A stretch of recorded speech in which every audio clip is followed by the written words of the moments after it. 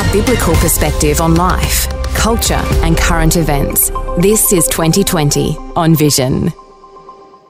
A conversation about leaders in church and the expectations of integrity. Our special guest today says church life stagnates and flounders when ministers cross the integrity line. And he's talking about immorality, money mismanagement, and the abuse of power, or even inappropriate governance. Dr. Ivan Herald says lack of attention to integrity can potentially destroy church growth, sidelining ministers. His new book is called Guard Your Heart, Is Integrity Dead? He's the founder and executive director of AusFame, an Australian family and marriage education. He's also the author of 13 books and numerous key church programs in areas of leadership, marriage, and family. And Dr. Ivan Herald, I want to welcome you to 2020 Today. Thank you so much for having me on. Ivan, I like the title of your book. It's quite catchy. Is Integrity Dead? What motivated you to put that little catch cry in your title? Well, basically, the last 20 years, there's been an incredible number of senior ministers throughout the world that have fallen morally high profile. And I worked at an executive level within my own denomination, had to handle several situations where there's been a lack of integrity. So basically speaking, although we talk about it, we don't really deal with it openly and possibly in conferences, and certainly not much is written about it. So it basically is something that I've been working on for a while and felt to get it out in a book form, and so Guard Your Heart is the end product. Yeah, very good. Now, so obviously you've come across it personally in your role in leadership in your denomination. You've also done some study and made some observations that there's been a lot of moral failure. What are the consistent themes when there is moral failure? Have you been able to identify key indicators that perhaps appear before there actually is moral failure? Yes, there's a lot of things. Basically speaking, it tends to happen at a sudden point. Things can be going along well for the individual, male or female, because you can get moral lapse in both men and women in leadership. And yet then there's this crisis point where there's a revelation of an affair or whatever else. And there's a glorious illustration of a driver driving along and he's at 110 kilometres an hour, and then bang, there's a blowout. And someone looking at this saying, you know, that's really scary. I hope that it never happens to me, because it's looking at a minister that has blown out in his ministry. But the point is, it's not a blowout. There's no such thing as a blowout. There's slow leaks. The stuff we're not dealing with over time. We live a facade, and basically when it blows, it appears to be a huge blowout, but in actual fact, stuff has not been handled properly over time. Yeah, so when you say slow leaks, give me some examples. Well, one of the classics I found in working with ministers that have failed morally is that they have ceased their personal devotions. Now, Henry Hendricks is quite famous in terms of church diagnostic work. He makes this exact same comment. He says that there are issues. He says that basically men and women remove themselves from personal accountability, especially when their churches grow huge. There's this feeling like, well, you know, there's nobody our size, and so who do I become accountable to? The second thing was the fact that they had ceased their personal devotions. And then more than 80% of the cases showed that they become sexually involved after an inordinate amount of personal contact with a person of the opposite sex, particularly in the counselling environment. And so there are lots of little steps that are not helpful, that will put a position in a person's life where they've got to make choices, and unfortunately they start making bad choices, and a huge issue is the cover-up in their own life. Yeah, well, as Galatians says, if we walk in the Spirit, we won't carry out the lusts of our flesh. And you've identified that if people stop their personal devotions, obviously they're not going to be walking in the Spirit as much, are they? And so it's harder for them to conquer their lusts and their fleshly or worldly desires. But I'm just thinking about our audience, Dr. Ivan, because most of them aren't pastors and they're not even involved in helping pastors on a management or a mentoring level, but they're all believers and they're all in churches. So I suppose if one of the key indicators or the things that happens first is that pastors stop praying and reading their Bible, maybe we all should, as believers, as members of local churches, pray for our pastors and our leaders that they will keep seeking God and keep reading their Bibles and keep praying. Do you think that's a good thing that we can all do? Absolutely. It is so important that we uphold our ministry. And if the challenge is for pastors to have that living daily relationship with the Lord, then we're all sheep.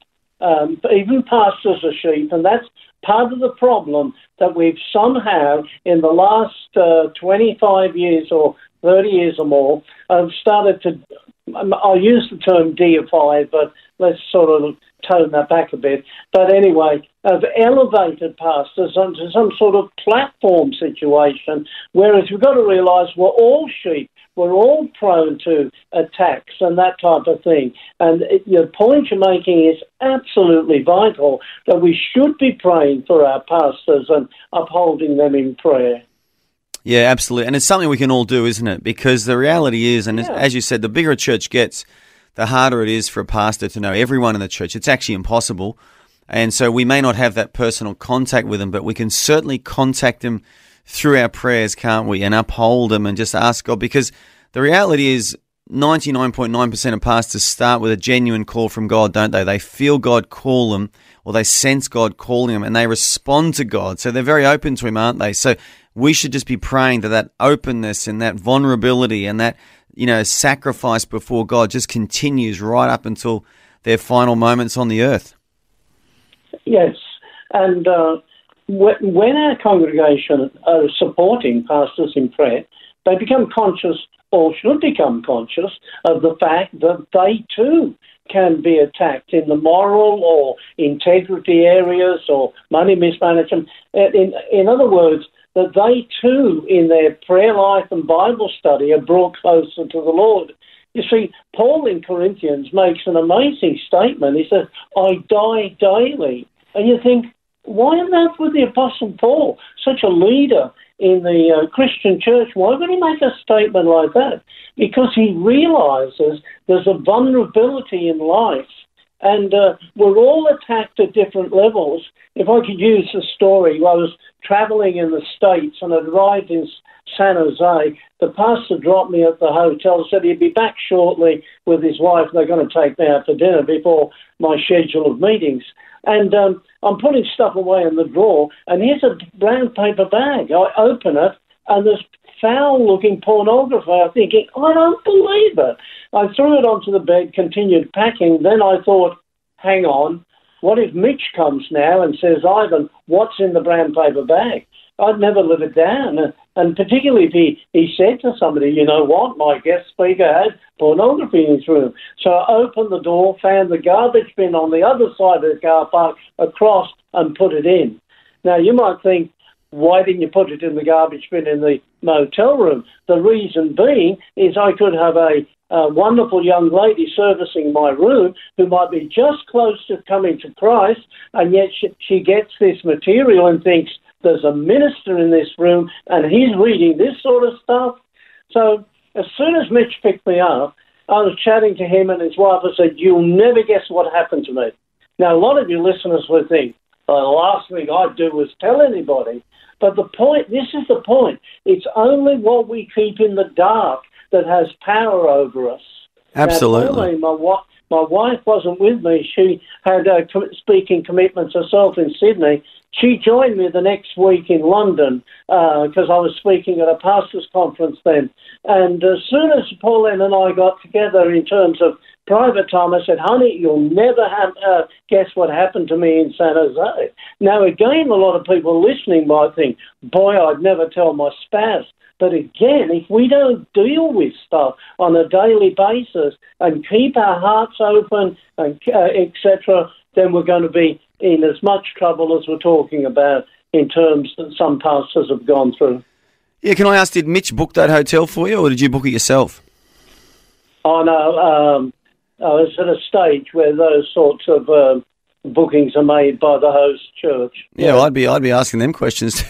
Who booked the hotel? Maybe next time book me at one. They don't have people like that in there. But Dr. Ivan, I just want to hold you there. I'm going to take a very short break. After the break, we're going to open up the talkback lines. Maybe you've got a comment about this, a question you want to ask Dr. Ivan about matters of integrity. Dr. Ivan Herald is with us. He's written a book called Guard Your Heart. Is Integrity Dead? And you can call us today on 1-800-316-316. Back after this short break.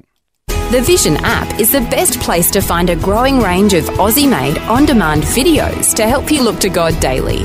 Be challenged by a series of apologetic interviews produced by Creation Ministries International, and inspired by Helping Hands, which showcases people and organisations who make the world a better place. There are new videos being added every week in the free Vision Christian Media app. Just tap the Watch tab to see the growing selection. If you don't already have the app on your smartphone or tablet, download it now from vision.org.au/app. Vision.org.au/app. Vision. It takes a big family to keep Vision on the air across Australia. Individuals, churches and businesses, like civil support, project management and engineering services, management, leadership, partnership. Helping you make sense of life, culture and current events from a biblical perspective. 2020 on Vision. Welcome back to 2020. We are talking about matters of integrity when it comes to Christian leaders and pastors, but the things we're talking about today are actually relevant to all of us, as our guest, Dr. Ivan Herald, has been saying. You know, especially if we're married, we all have to live with integrity. We have to maintain our morals and our values if we want to have healthy, positive relationships with those around us. And we're asking you, have you got a comment or a question you want to ask Dr. Ivan about this? We have had one call, Dr. Ivan, and it is Natalie from Camp Mountain, Queensland. Natalie, welcome to 2020. Thank you, and hello and welcome, Dr. Ivan. It's lovely to hear you. Just a comment which I don't know if you want to say anything about. Just yesterday, which is why it's so fresh in mind, at our church we do a thing called 345, which starts at 345, and it's for very, young families, people who probably wouldn't go to church. We get a lot of families come through from our Maybe Music group that are unchurched and join for this very, very, very family-friendly community service where kids are drawing and whatever, and we have older kids as well. And we're going through the Beatitudes, and we were talking about pure of heart, and I was actually leading part of the kids section. And it was very deep matter trying to convey this to kids. And we talked about what starts in your mind becomes what happens in your actions with these kids. And trying to convey to kids that it's really important to guard your mind and to cut the bad thoughts out before they grow. Yep. So are you saying or asking Dr. Ivan, is it the same for adults as well, that we have to be very careful that we guard our mind? Is that the point? Yeah, and how do you get that through to kids? Because I just found that I thought long and hard about how we conveyed this message in 20 minutes in a fun kind of way with kids, Dr. Ivan, have you got any thoughts on that? Oh, look, you're absolutely right. The issue is the mind gets switched on. Now, that's a very private thing. And if we keep it totally private, that jolly thing can become a monster in our thinking. And then the mind becomes an action, and on we go and start losing our integrity. So it's so important that we actually deal with issues. From my perspective, our young people, our wonderful teenagers, are facing a situation that we never faced as kids, etc., in terms of the attack morally, stuff that's available. You can have gorgeous kids. They wouldn't think about putting a foot wrong. They open up their phone and stuff is coming across that you think, man alive, 20 years ago, this would have been gross pornography. And so there is an attack, and it's very, very difficult. But we as families have to have resolved. I'm only talking personally from my perspective, and for Pauline and I, we don't allow on our television anything which starts using filthy language or is showing sex scenes. In other words, what I'm saying is we put up in our own hearts and our own home a standard. And so it's important that we raise those standards. Now, we can raise them by talking to our friends, what we should do, by reading the Word of God, by talking with our pastor, but we've got to raise standards because, unfortunately, standards are being eroded away. And you've got to feel for our young people because they're living in a very gross world. Well said, Dr. Ivan. Yeah, I completely agree. It's so tough. But they think, I gave an example of a computer game where you promise your friend you're going to back them as you go through the tunnel, and halfway through you go, I'll just kill them now in this game. And some of the bigger boys thought that was really cool. And I went, yeah. What? Yeah, tragically. Yes. Sorry. Anyway, thank you. I just thought I'd bring that up because it's so relevant to what we're up to. Thank you. Well, Natalie, we really appreciate you calling in, and you're welcome to call us any time. And there's other spaces on the call line right now on 1-800-316-316. Give us a call on 1-800-316-316. Natalie, thanks again for joining us on 2020 Today. So, Dr. Ivan, we've only got about a minute until news, but she raises an interesting point, doesn't she, Natalie? And that is we've got to be really careful about what we think about, whether we're children or adults. Yep. It's the same for all of us, isn't it? Yes, exactly. The mind, Paul deals a lot with the issues of the mind. Whether you look at Philippians, let this mind be in you, which is in Christ. So even Jesus was attacked in the area of the mind, if you remember the temptation. So we've got to recognise it's an issue that scripturally it's talked about, and we've all got to deal with it. Let's not hang our head in shame. Let's tell the devil where to go, and let's deal with it. Yeah, and it goes back to your first point, doesn't it? Reading your Bible and praying every day. It's so good for your mind. Absolutely. It's so good for your spirit. It's so good for the choices and the behavioural decisions that we make. But I am so glad we have Dr. Ivan Herald with us today. He's just written a book all about integrity, and it's called Guard Your Heart, Is Integrity Dead? Dr. Ivan, we do have another caller who's called just before the news, and she's been very patient. So I want to go to her now. Kay, are you there? Yes, I am. And first I'd like to say thank you for Vision Radio. It's an absolute blessing. I listen to it as I go to work at a nursing home, and it blesses me and helps me. Well, that's good to know. You're in Gilgandra, New South Wales. I am, yes. What's the population of Gilgandra these days? 3,000 people. Oh, that's a solid little town, isn't it? Yes. So what's your point you'd like to make today, or have you got a question for Dr. Ivan? I'd just like to say hello to Dr. Ivan and his wife, Pauline. We've known them for many years, and God bless you both, and keep up that wonderful ministry.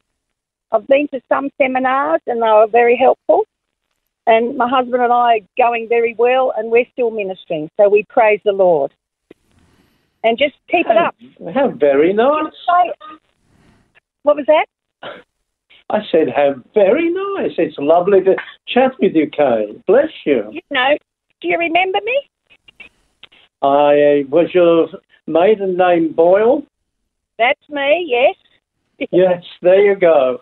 How about that, Andrew? In all the people of Australia, I can pick from the tone of her voice what her surname is. Well, the fact she's from Gilgandra also narrows it down a little bit, Dr. Ivan. But so, Kay, you said you're involved in ministry in Gilgandra. What ministry are you involved in?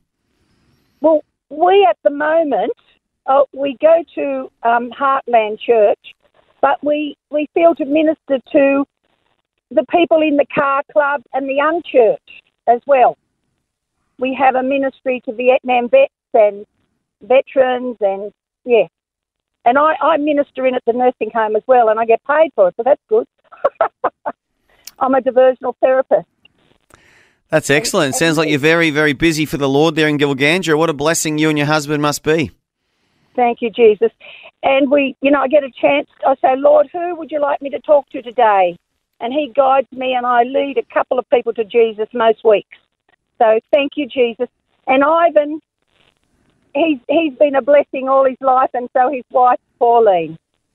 And they're doing amazing ministry. We really need the ministry into those church pastors, like you're saying.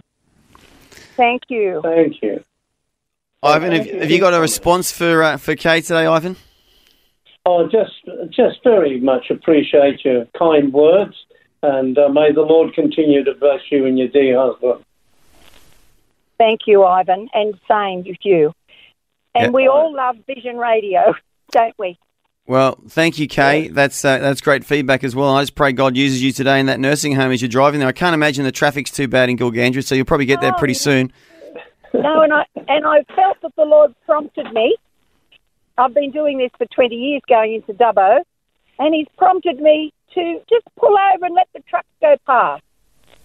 And I only add 30 seconds to my trip because there's a lot of trucks on this highway. And so I just pull over, let them go, and listen to Vision Radio and praise the Lord all the way in and pray. That's it. So you're on the Newell Highway, are you? I am, yes. Yep, yeah, I know it pretty well. Well, Kay, I just want to thank you so much for calling in today, and good to get just your little story there. I mean, what a blessing you and your husband are to Gilgandra, ministering in the nursing home, ministering to the car club and to unbelievers, and awesome. You keep up the good work. I'll tell our Ivan and Pauline something personal real quick. Last year I felt I should sing in the Eisteddfod in Dubbo, the holy city, and accompany myself, and I did. I really felt God said, and I practiced for months. I got first place, and this year I felt I should sing again. His eye is on the sparrow, and got first place.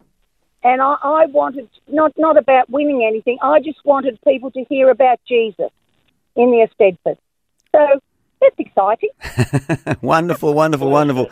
Kay, I want to thank you so much. I want to get back onto topic, though, because Dr. Ivan's written this book, but really appreciate you calling in. God bless. Have a super day. God bless you all. Bye-bye. There you go, Dr. Ivan. We've got fans everywhere, haven't we? Vision's got fans, and you've got fans out in Gilgandra. But I want us to zero in on the subject matter of your book again. So, the failure of leaders' integrity, it really has a big impact on a lot of people, doesn't it? It really does, particularly when it happens at a large church, a mega church. The losses in the churches are stunning, utterly stunning, and that is so tragic. Now, I'm sure both of us would agree, if folk leave a church but then go to another beautiful church and become involved, well, we're happy. Well, what saddens us is when people leave their Christian walk and they fail in their ongoing faith, and because they've been so hurt with what has happened, and they couldn't believe that their pastor would do X, Y, and Z. And so that's what the tragedy is, when people are lost to the kingdom. And I can't apologise for my next statement, but when we get to eternity, someone's got to have to answer for souls that are lost. Yeah, absolutely. And I guess, again, I'm trying to think of our audience who aren't pastors and leaders. How do we prepare ourselves? Not that we're expecting people to fall, but how do you think believers should prepare themselves for the fact that people are human and they can make mistakes, and sadly they can fall in such a way that it doesn't derail our faith? One of the important things is, I hinted to it earlier before the news, is we've got to realise that pastors are just as much sheep as anybody else in the congregation. Now, let's look at a situation. In a church context, a guy might commit adultery, and yet the pastor, the pastoral team, different friends in the church will work overtime with that guy. If he's genuinely repentant and trying to put his marriage back together, we'll work overtime with that. Well, the question is, why don't we do exactly the same with ministers when it happens? So often in the Christian church, we've been guilty of shooting our wounded. And we've got to realise that there's a responsibility to get alongside these people and see them restored again. Now, I'm not going to get into the issue of whether they're restored to ministry, because folk listening to your program represent so many different denominations. They'll all have their own protocols about whether they can or can't get back into ministry. But we do want to see them restored to their marriage, their family, their church, their Christian life, their own faith with God. So we've got to recognise that our pastors are just as human as everyone that is listening to your program, and they're just as likely to become under attack and give in to it if they are not guarding their heart. Yeah, absolutely. And again, if you look at the scriptures, there's a lot of classic stories in there, isn't there, of moral failure. And I'm not talking about the bad people in the Bible. I'm talking about some of the heroes of the Bible also failed morally. Give us some of the stories in the Bible that really ring true with you in this area of integrity. Oh, well, probably the classic is King David. But apart from that, you've got Samson having relationships with prostitutes. You think, what on earth is going on with these people, so-called men of God? But the David situation is an absolute classic, and a lot of people feel, oh, well, he got away with it. In my actual research of the scriptures, nothing happened much in David's life for 3, could have even been 4 years after this adultery situation with Bathsheba. And so there is a price, but the huge price in David's life is what happened in his family as a result. Some feel it could have been in less than 12 months that his son then rapes his half-sister. So because it appeared that immorality was not open and not dealt with openly, that the son felt his father, King David, got away with it, but he didn't. And then that has a repercussion because Absalom then assassinates him, and then you end up with the civil war sometime later. So even the King David situation, there are dramatic problems as a result of immorality. And if we're to learn anything, in my book I deal with the 8 stages that David goes through in the immorality situation. But we've got to realise if immorality or other issues get into our life, it will have a repercussion in our family if we do not fully and properly repent of it. Yeah, absolutely. And you touched on something before about pastors and leaders who sometimes go down the path of doing a lot of counselling of members of the opposite sex and too much time spent with members of the opposite sex. And it can easily happen in a work environment when people are busy and they might have an assistant or a secretary or a fellow staff member of the opposite sex. And a lot of deception can creep in, can't it, in those so-called platonic work-based relationships. That's when the deception can come in. But I think that's relevant for everyone, isn't it? Anyone who's married. What are your thoughts on a married person, Dr. Ivan, who is a Christian, having a close friendship with someone of the opposite sex who's not their spouse? Do you think there's any wisdom in that, or is that something to be avoided? I think primarily it's to be avoided. And we're talking about a professional friendship, then that's a different matter. But if we're talking about the fact that it's moved from professional to personal friendship in that way, and that the reason for getting together is no longer professional, doing a task, whatever it is, church life or whatever else.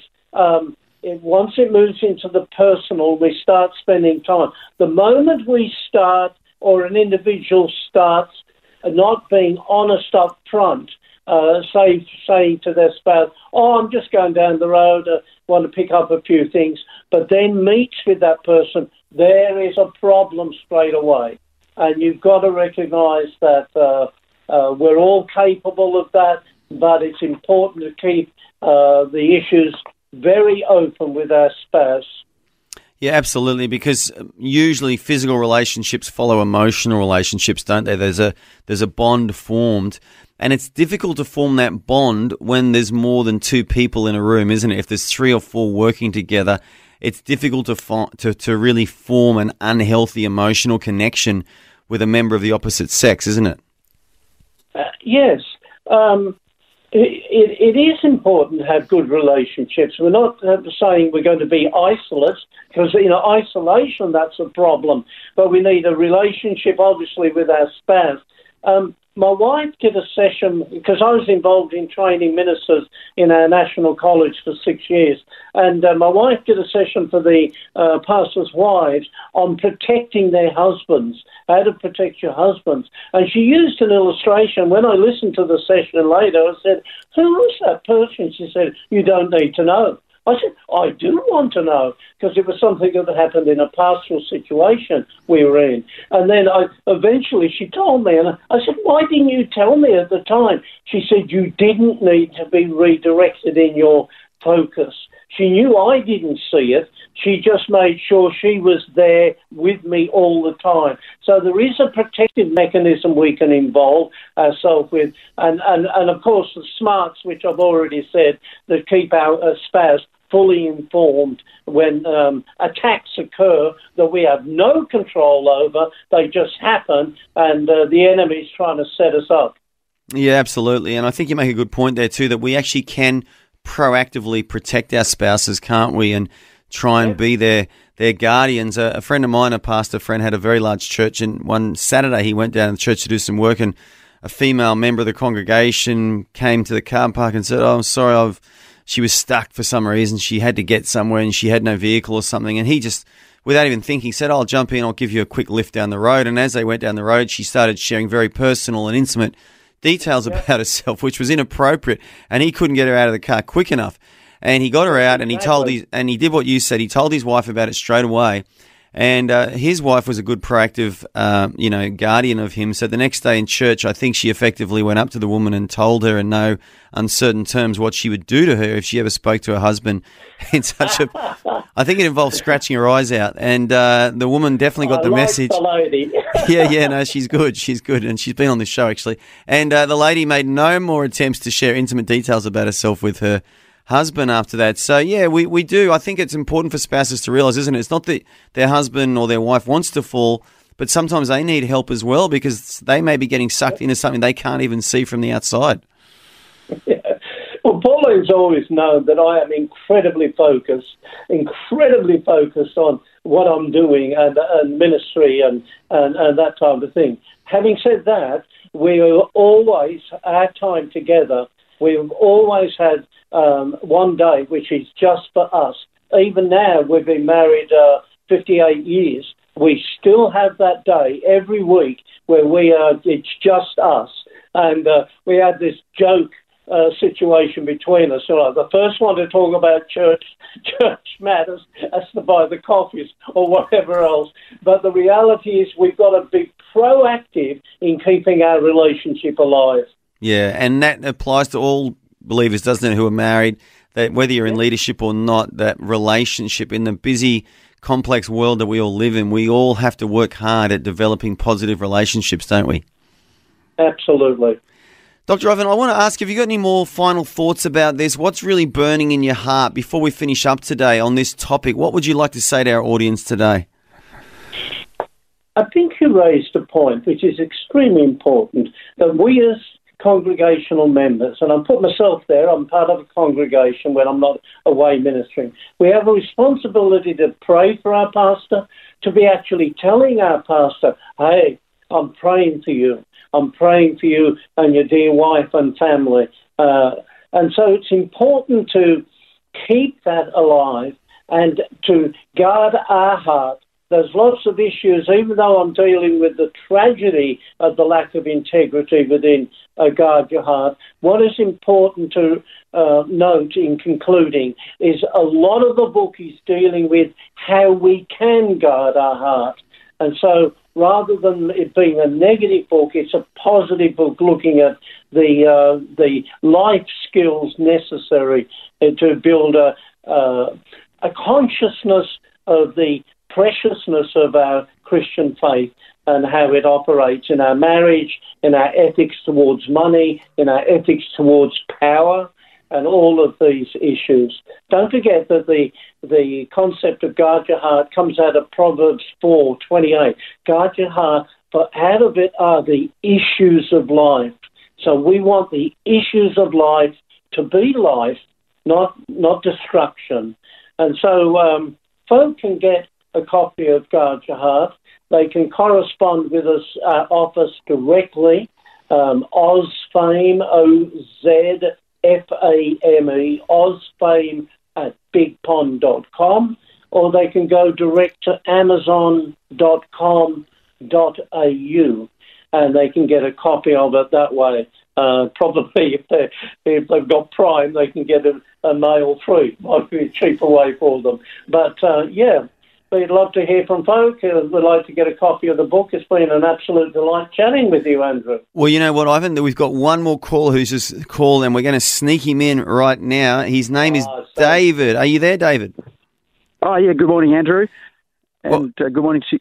Have you got a comment or a question today for Dr. Ivan? I'm just calling in to. I just wanted to share something that an encounter I had about a week ago. So thankfully, on that particular day, I had my spiritual refreshing time, and I had this prompting to drive to a certain town. Now, I went there, and when I was there, I encountered a woman there who appeared to be dressed seductively, and I faced this test, and anyway, I had an encounter to talk to her, had the opportunity to talk to her, and by the grace of God, I was just able to speak to her about to let her know about checking out the Ray Comfort's ministry, and anyway, I realised, and she responded quite well, and anyway, I rang. Very soon after, I rang my friend and asked him, told him about the situation, and asked him, and we both prayed, and I sensed an anointing on that prayer, and I just sensed that God has a real call on her life, and so yeah, I just wanted to share that God, even though I faced temptation, that God brought victory through that. Okay, that's really interesting. Dr. Ivan, you got some thoughts for David on that? Yes, because people represent a challenge to our integrity, doesn't mean we should cut them off at the pass, so to speak. Obviously, chatting to them needs to be in an open situation so that people can see that it's not something that's closed off. But the fact that you followed through with the compassion to present the claims of Jesus in our life, that's a great thing. God bless you for doing that, David. And pray that God will open up the doorway to her heart, and if she gets in contact with Brother Comfort, as you mentioned, that would be a great thing. But bless you for following the promptings of the Lord. Bless you. Thank you. Good on you, Dave. Thanks for calling in too, mate. Well, Dr. Ivan Herald, I want to thank you again. And just to remind our listeners, if they want to get a copy of your book, which is called Guard Your Heart, Is Integrity Dead? They can go to Ozfame at bigpond.com. That's Ozfame at bigpond.com. Dr. Ivan Herald, what a joy it's been to speak with you. What a great testimony you've got. What a great example you've set. 58 years of marriage, still walking strong with the Lord. I want to thank you for joining 2020 today. My pleasure. God bless all of your listeners. May the Lord bless us and keep us in the power of His way. Amen. Amen. Thank you so much. Thanks for taking time to listen to this audio on demand from Vision Christian Media. To find out more about us, go to vision.org.au.